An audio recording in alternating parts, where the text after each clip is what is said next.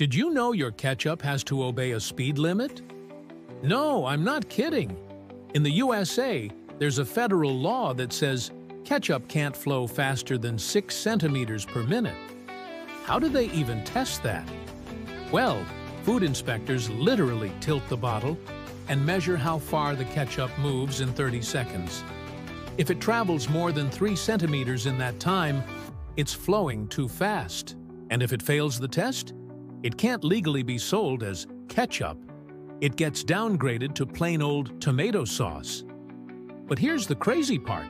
It used to be twice as fast. The old standard allowed a flow of 12 centimeters per minute before they tightened the rules. So next time you're impatiently shaking that bottle, just remember, it's not being stubborn, it's being legal. If you learned something new, smash that like button and subscribe for more surprising facts. Thanks for watching.